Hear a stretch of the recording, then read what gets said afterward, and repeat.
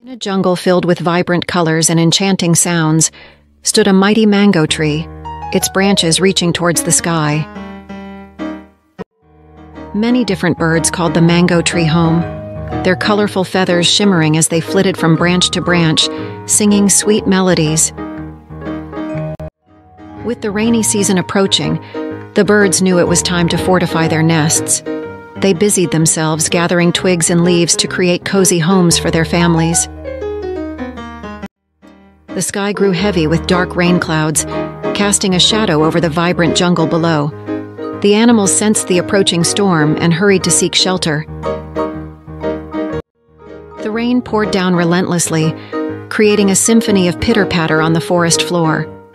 Lightning streaked through the sky, illuminating the darkness with its dazzling display. In the midst of the storm, a soaked and trembling monkey stumbled into the jungle. Desperate for shelter, he climbed onto a branch, water dripping from his drenched fur. The compassionate birds watched the plight of the shivering monkey, their hearts filled with empathy. They wished they could offer him shelter, but knew their nests were too small to accommodate him. Frustration churned inside the monkey, his anger boiling over.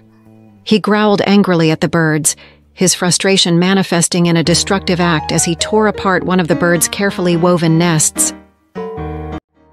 Realization dawned on the monkey, his anger replaced by deep remorse. Determined to make amends, he set out to gather leaves and twigs, knowing he had to rebuild what he had destroyed.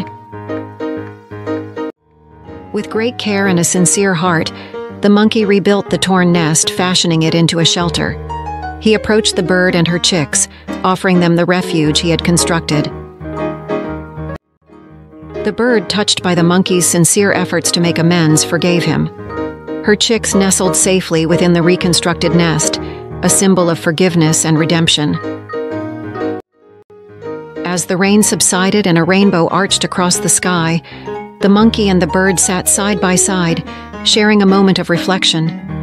They both understood the wisdom in the saying, "Fools never value good advice. It is better not to advise them."